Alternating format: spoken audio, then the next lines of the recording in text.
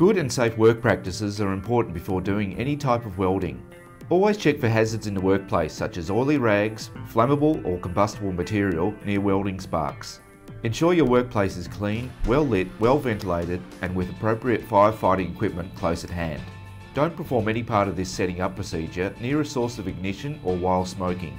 Before starting, inspect all equipment for damage and ensure no oil or other contamination is present on the fittings, hoses and blowpipe.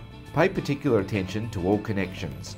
When using gas products, always read the labels and safety data sheets before use. Ensure both cylinders are restrained securely. Ensure that the regulators are in good condition and safe to use. In Australia, the pressure adjusting knob of regulators are colour coded to assist with fitting them to the correct gas cylinder. Black for oxygen, red for acetylene and orange for LPG. Attach the regulators to their respective cylinders and tighten sufficiently to prevent leaks. Fit the correct BOC flashback arrestor to both regulators, blue for oxygen and red for acetylene. For side entry cylinders, always make sure the acetylene regulator outlet connector faces away from the oxygen cylinder. Attach the hoses to their corresponding regulator end flashback arrestors. Blue for oxygen, red for acetylene. Open the cylinder valve slowly. Slightly screw in adjusting knobs of both regulators to clear regulators and hoses of any dirt and dust. Back off the adjusting knobs and close cylinder valves. Do not stand in front or behind the regulator when opening the cylinder. It's important to attach flashback arrestors to both ends, regulator end and torch end, as described in the Code of Practice for Welding Processes and AS 4839.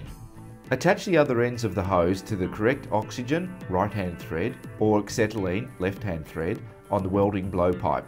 For brazing, select the correct welding tip for the job and screw into mixer. Unscrew the sleeve on the mixer to rotate the welding tip to the required position and retighten the sleeve. Check for leaks on all the connections made in the oxygen and acetylene lines. If a leak is detected, locate the leak by applying leak testing solution. Never use flames to locate leaks. For this demonstration, we are brazing 25mm diameter copper pipe and using Pro Silver 15 filler material. For cutting, you will need to set up the cutting attachment. Set the working oxygen pressure with the blowpipe oxygen valve fully open, the heating oxygen control valve on the cutting attachment closed, the cutting oxygen lever depressed. Release the cutting lever and set the working pressure for acetylene up to a maximum of 100 kilopascals. Purge each hose prior to lighting torch. Our cutting demonstration will use 8mm mild steel and a size 12 cutting nozzle. Our oxygen will be set to 220 kilopascals and acetylene to 75 kilopascals.